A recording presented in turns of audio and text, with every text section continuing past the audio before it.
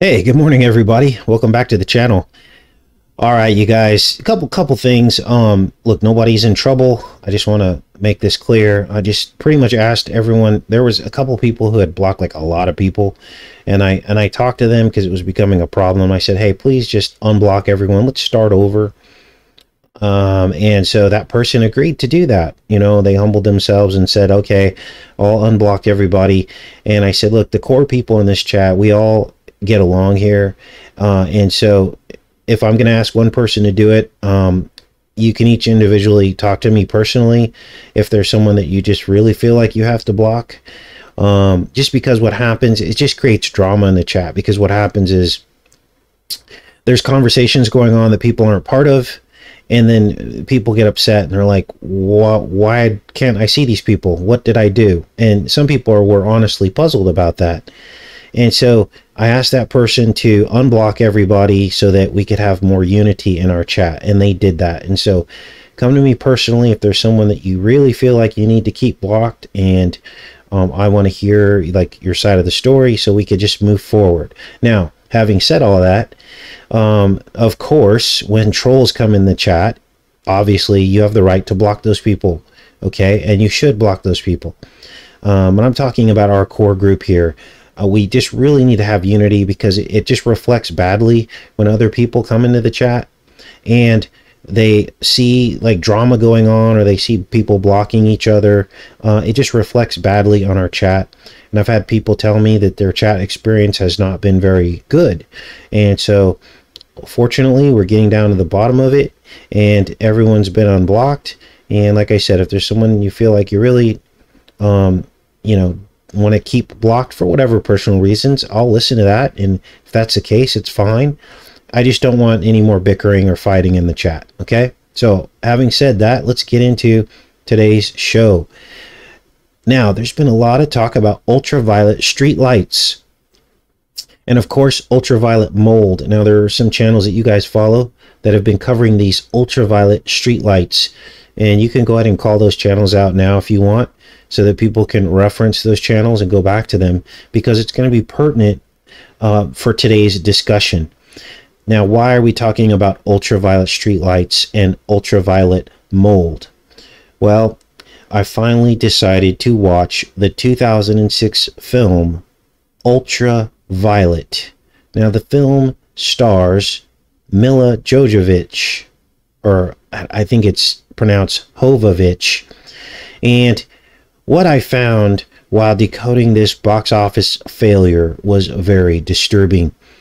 The film actually opens with the signature violet and yellow complementary colors.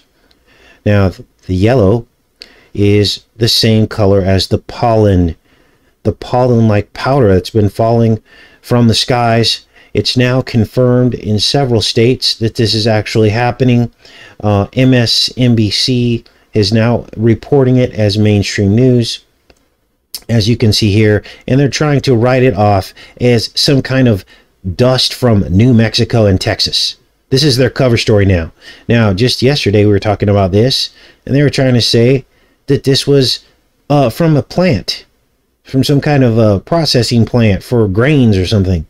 Now, all of a sudden, the story has changed, and it's from New Mexico and Texas, blowing all the way over to Maryland. I do not buy this cover story, you guys. Something is not right. Look at this stuff. So, what is this on these cars? Is it something growing on the cars? Is it some kind of mold? Or is it falling from the air? And why is this in such close proximity and time frame from the Ohio train disaster and chemical burn? What is this about?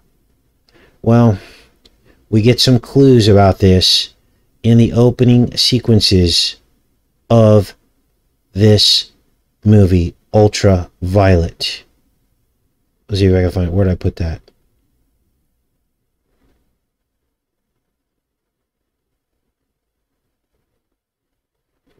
Now, what is this about? Well, we're going to get into that today. We're going to watch several of these decodes that I've put together for you guys on some of this stuff. I'm going to break down how all this fits together, because there is a lot of stuff going on with this, you guys. A lot of stuff. Now, what does the yellow represent? Well, the yellow, like I said, is the pollen, like we talked about on yesterday's show. The train derailment, the chemical burn-off, the ultraviolet, and the yellow. Now I've got to find that here. Hold on just a second, you guys. Let me see if I can figure this out here.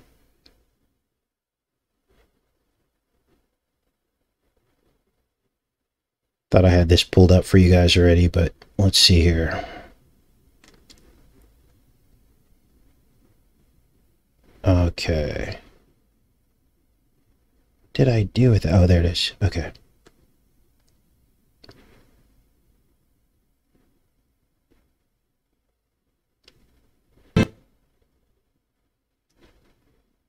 All right, let's go ahead and share screens again. Let's see here. Lost you guys. Okay, here we go. Now, here you're going to see these complementary colors. Now, I was shocked to kind of see this, because this ultraviolet and the yellow colors are complementary colors. Let's watch this. This is the opening sequence of Ultraviolet.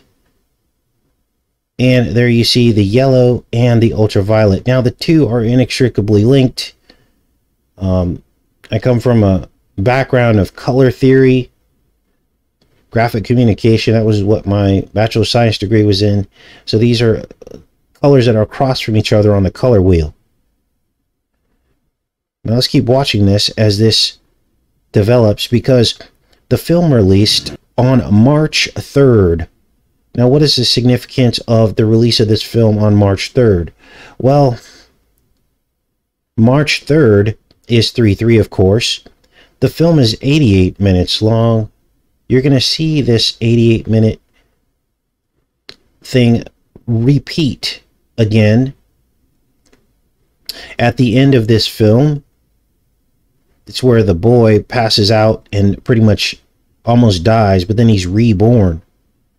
So, 88 minutes. Let's keep going with this.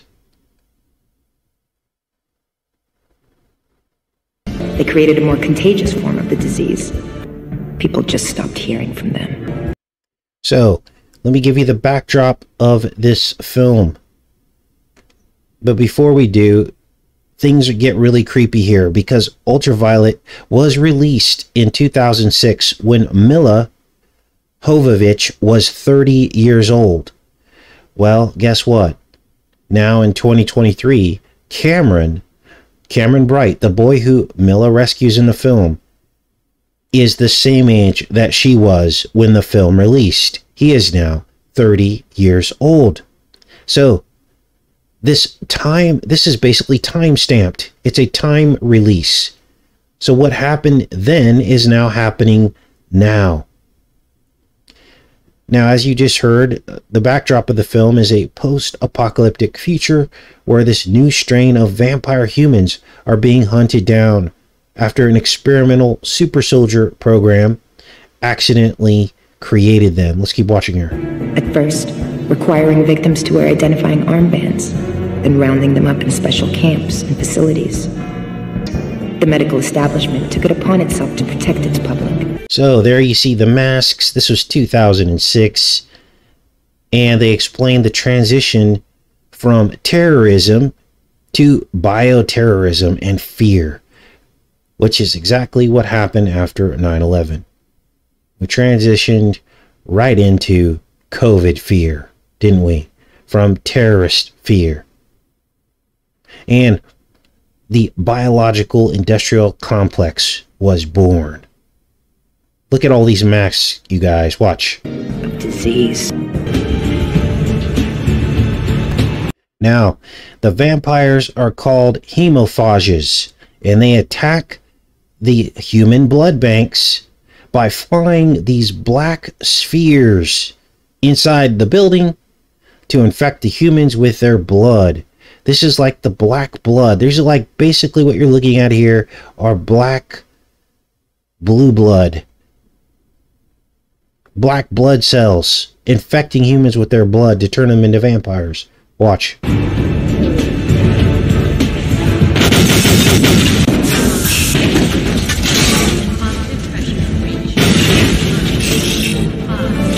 Well, what if they didn't come to take the blood out? What if they came to infect it? My God.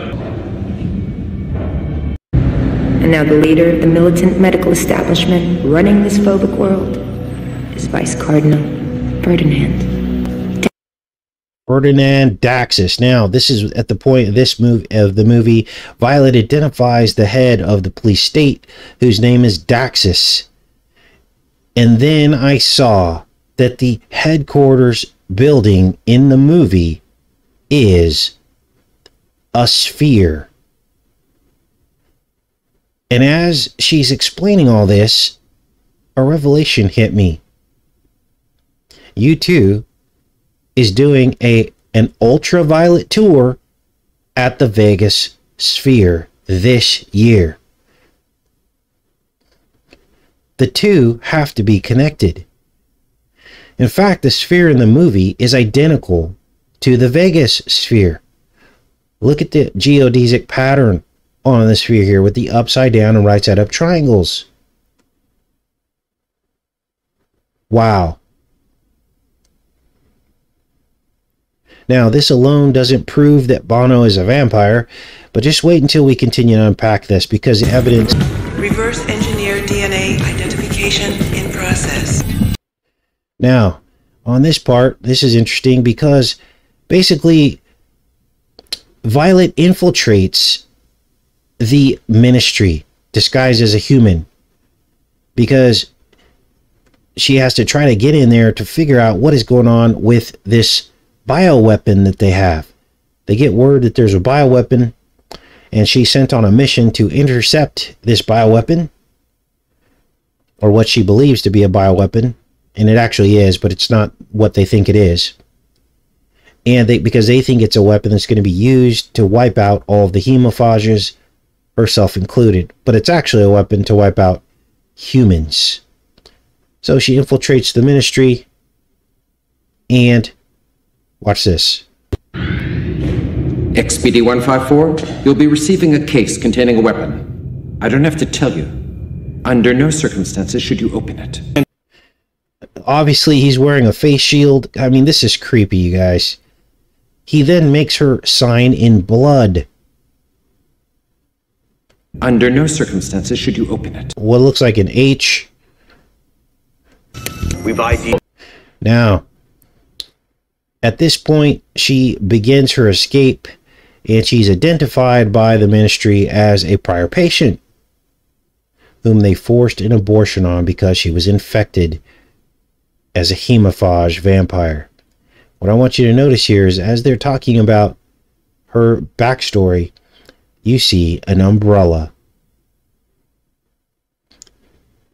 The umbrella is the needle, and the needle will be the cause of the barren womb. The trilon and perisphere is actually the needle in the womb. That's what it is. The trilon is the needle, the perisphere is the womb. Listen to this again. We've ID'd her. Nation of her pregnancy. Wow, let me check in with you guys, make sure you guys are with me, and we'll keep going with this. Unbelievable. Very good. Welcome, everybody. Let's keep going with this. What's your status? The needle in the Chinois. So, Violet then brings the bioweapon back to her home base, which is a giant needle in Chicago. Another clue that this is all about needles.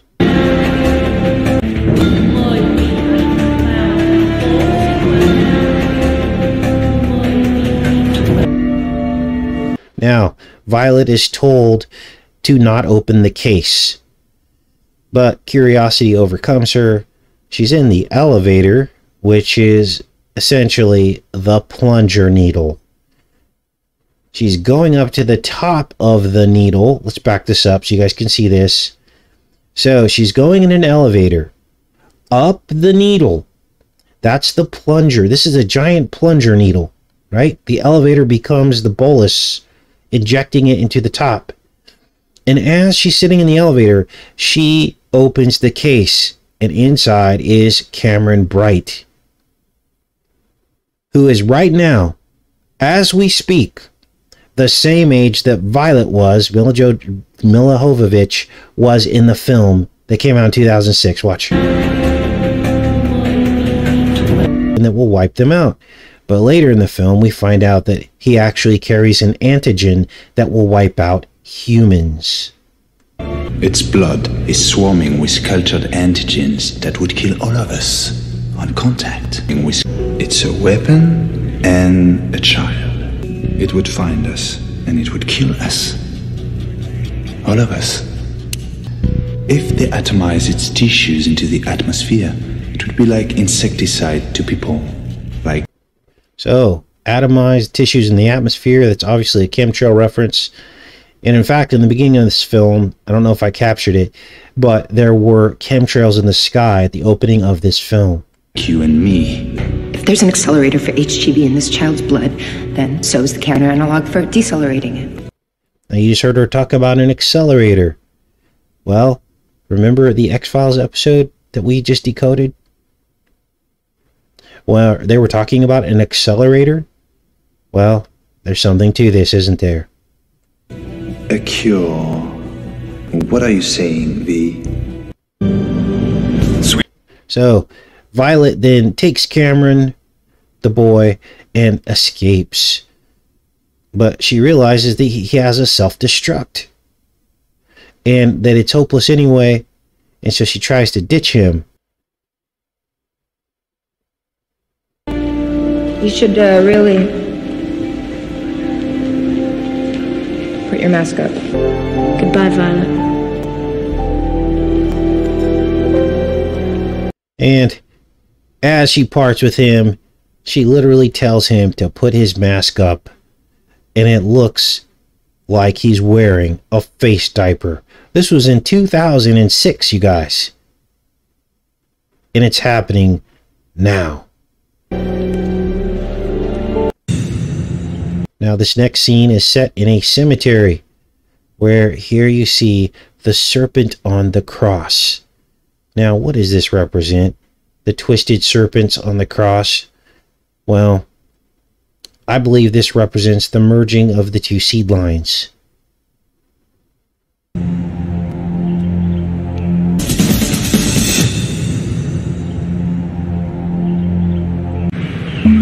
Violet Song Judge Sharif. What are you thinking? It's not a vampirial antigen, but a human antigen. So then it's revealed that the boy has a human antigen that's meant to kill humans. Lethal enough to kill every human on the planet. The vampires then try to destroy Cameron by dropping him into a well. Watch.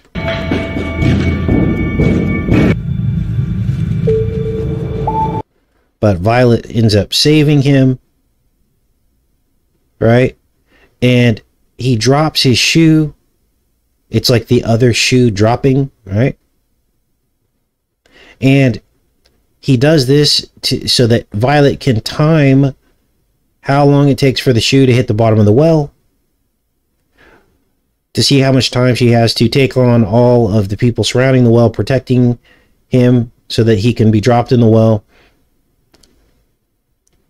And look at the hexagon shape of the well.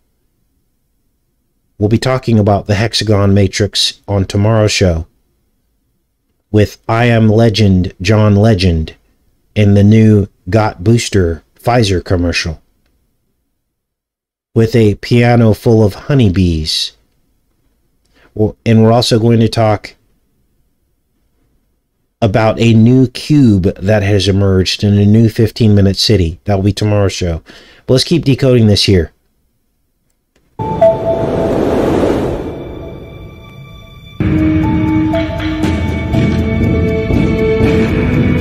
So she's timing it to see how long it takes the shoe to drop.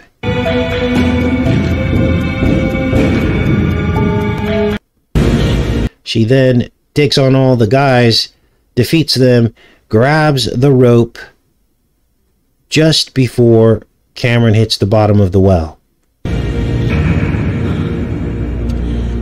And here you see the serpent on the cross in the backdrop behind the clock. Now this image is loaded with symbolism. Watch and then I'll explain. There she pulls him out of the well. Now what does this represent? Well, this well represents a portal. The well of time. And this is why the opening of the well was hexagon shaped. Because that's the Saturn time trap. This is why there's a cube or a hexagon at the North Pole of Saturn. This is the cube matrix. It's the honeycomb of time.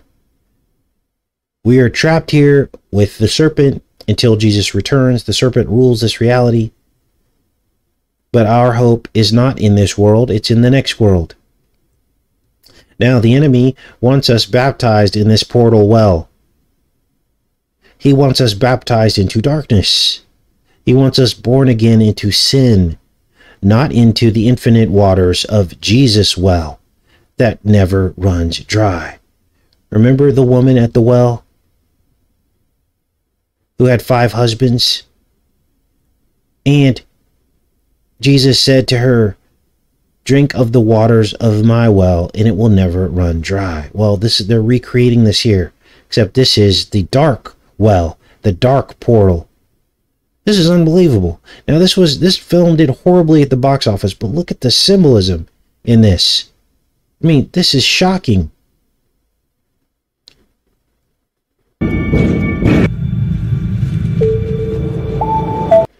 Just shocking.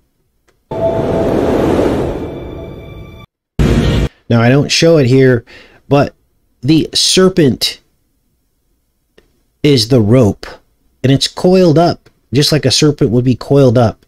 And you see the coil peeling off as she's fighting everybody, as the rope, as Cameron's dropping down the well. The coil is peeling off like a serpent coming up out into a striking pose. And she grabs the rope just in time as the entire coil was almost expired.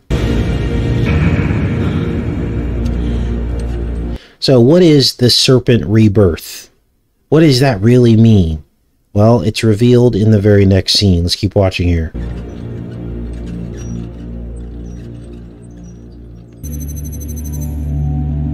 He's my clone. Number 6 in a series of 8. What the hell difference does it make?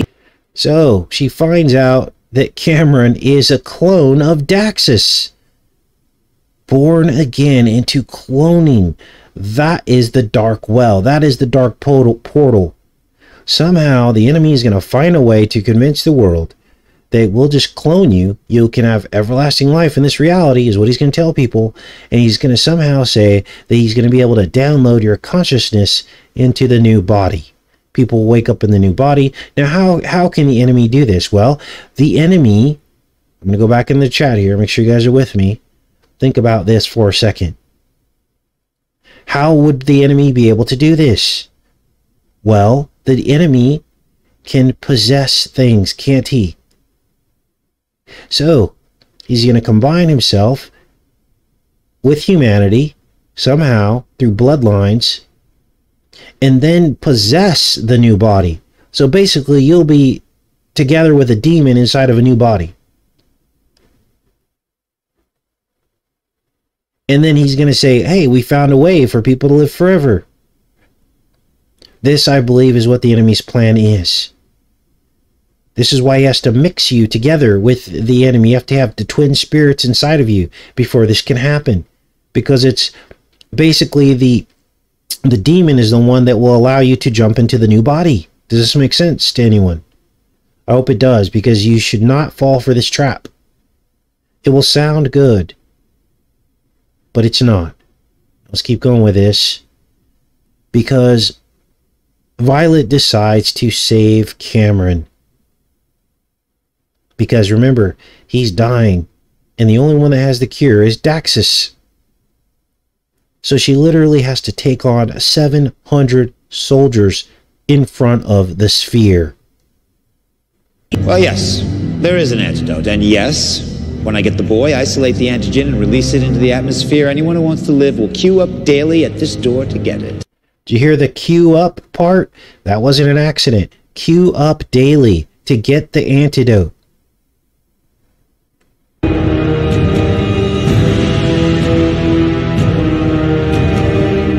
And that is an exact replica of the sphere in Vegas. The sphere that Bono will be playing at. And one of you noticed when I leaked this image of Violet standing in front of the sphere, holding a katana, one of you saw the connection of something that we had previously decoded. You had seen this before because it was Martha Stewart beheading the pineapple with her katana. The pattern on the pineapple is the same as the pattern on the sphere. Martha Stewart then gets her blue blood Band-Aid in that Got Booster commercial by Pfizer during the Super Bowl after beheading, taking the crown of the pineapple. This image is this image. They're spiritually one and the same. Cutting the crown off of the womb. Cutting the crown off of the womb matrix. Taking your crown. Let's keep going with this. Unbelievable.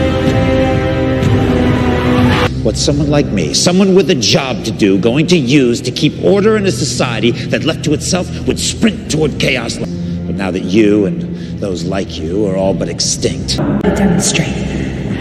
For God's sake, Violet, I'm unarmed. So Violet defeats the 700 soldiers, and she faces off with Daxus inside the sphere. Daxus then reveals that he is also a vampire. And he turns the lights off inside of the sphere to even the odds. Because these vampires operate in the darkness.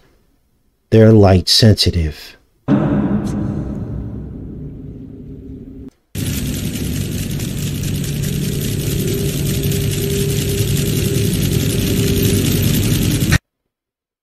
And this is where you get confirmation about Bono being a UV vampire.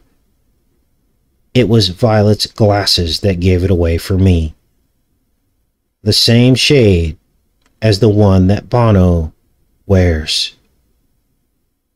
Because Bono is also sensitive to UV light, like a vampire. He claims he has glaucoma, which makes people UV sensitive. UV is ultra vampire and ultraviolet. Now here's where things go off the rails, because Bono's name originated from a nickname he was given in childhood. Bono Vox. So Bono Vox is Bono Daxus.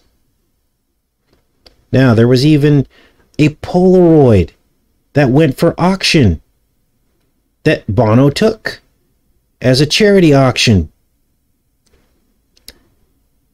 And the Polaroid is Bono wearing vampire teeth. They made it into a clock. They called it the Bono Vampire Clock. He signed it. So there's no question at all. Here's the clock here.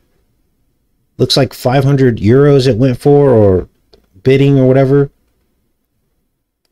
The clock allegedly screams at midnight.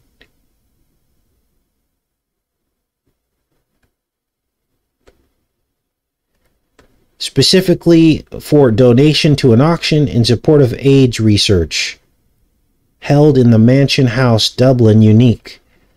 AIDS research.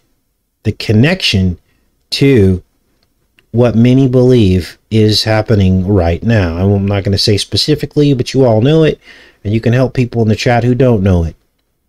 Let's keep watching here. So, here's the clock. There's Bono. It's signed by him. He's wearing fangs. And it's called the Vampire Clock. Now, one fan even called Bono a vampire when he bit the neck of a bandmate on stage at the MCI Center in Washington, D.C. Fans have long suspected that U2 drummer Larry Mullen Jr., who hasn't aged a day since U2 was formed in 1979, is a vampire.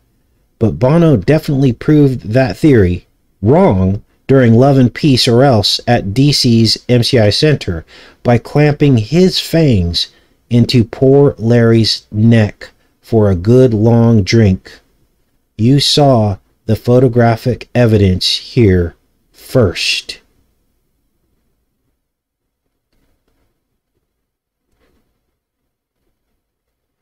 This image released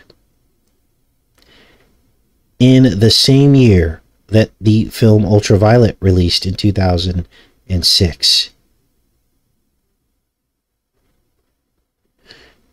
Now, here's another proof that I found that all is not right with Bono. Now, interestingly, Bono's name actually means good. But Bono has an alter ego. Bono's alter ego is Mephisto, the devil himself. Macfisto is his name, and this is who he likes to dress up as in some concerts. Here's an image of him here, dressed in the alternate persona. And this is a whole article on this and what all this means. Here's him again. Unbelievable. Macfisto. Now, let's keep going with this and finish up this decode. And we're going to pivot here because there was an interesting movie that I watched called The Spore. One of you asked me to watch this. This came out in 2021. And it's a B movie, so it was mostly lame, but I decoded the first 20 minutes of it. And here's the movie Spore, The Spore. Now, when I see the word spore, it reminds me of the word sphere, doesn't it? It reminds me of the word sphere. Both are orb-shaped objects. Watch.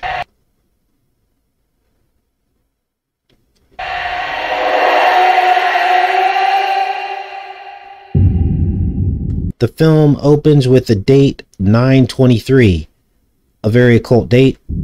A lot of people think the end of the world is going to happen on 9/23. Then they define what a spore is: a small, single-celled reproductive body that is highly resistant to desiccation and is capable of growing into a new organism.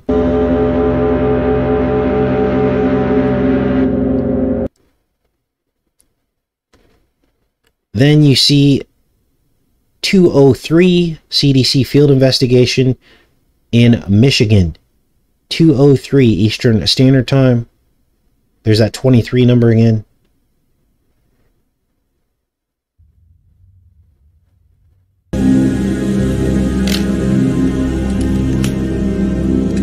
And then I saw this. In a completely unrelated film, I just picked it up, and all of a sudden it dovetailed into Bono. Look at the look here. Now, I don't know what this hat's called. I looked it up. I think it's called a fedora, but I've seen other names for it. But look at this side by side here. Now, this guy ends up dying early in the movie, but he's the first character in the movie with the light shaded glasses and the fedora hat. This is Bono from the music video Stay.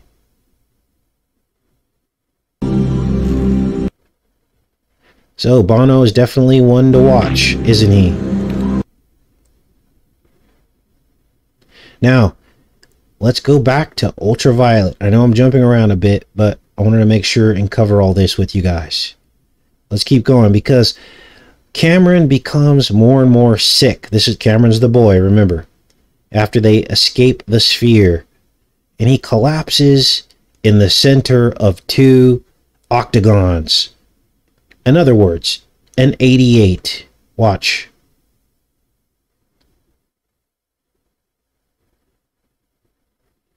There's them rising up through a triangle. There you see the needle. Next to them is the sphere that they did battle in. And there's Cameron laying in between the 88. Now, there are actually 3 octagons, so you could say 888. By the way, the train disaster movie with Denzel Washington was based off of train 8888. It was carrying chemicals. This was back in 2001. This was a foreshadowing of the events that would happen on 2/3/2023. Both happening in Ohio. Wow. Okay, let's go back to this here.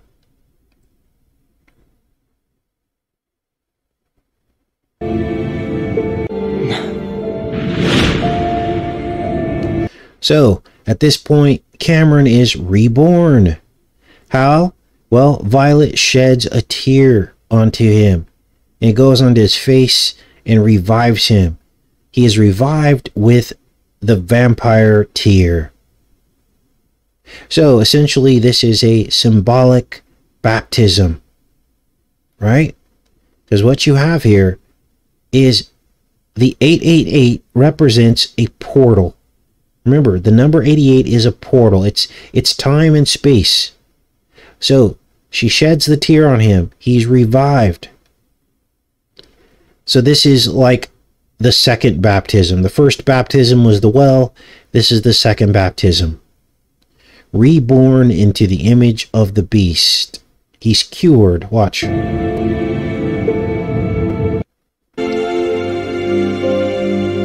just been reborn.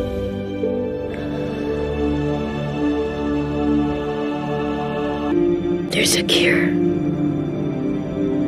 I know.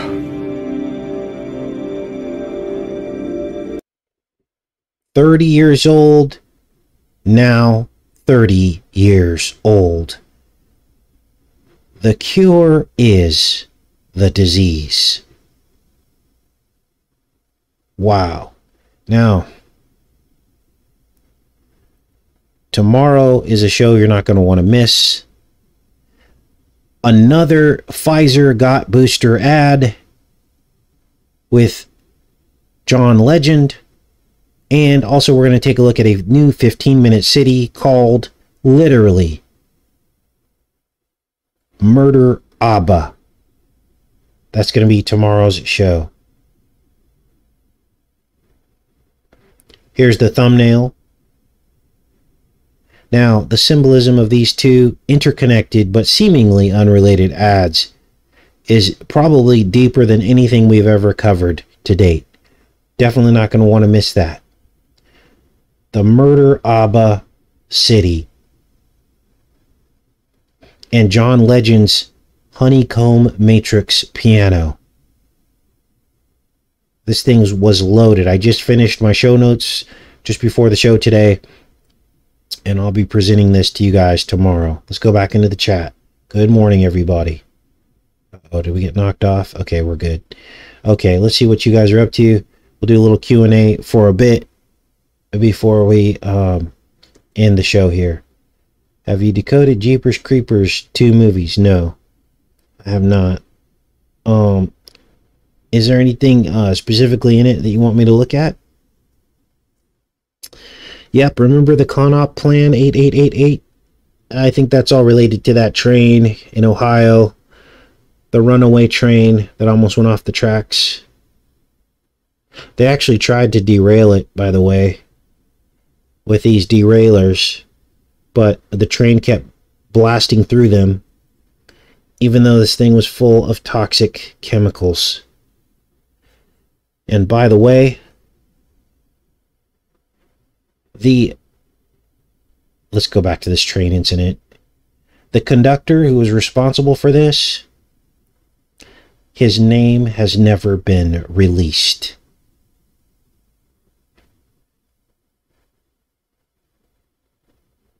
And the movie Unstoppable was based off of this train incident.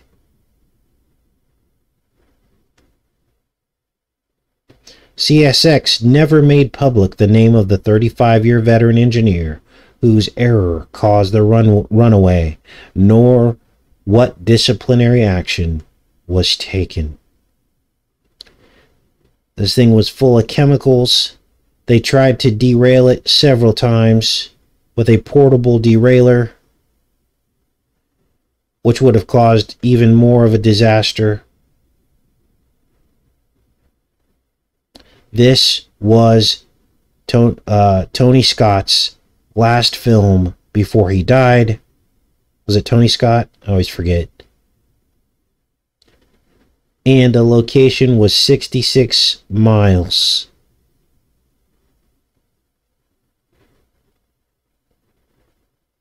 Wow.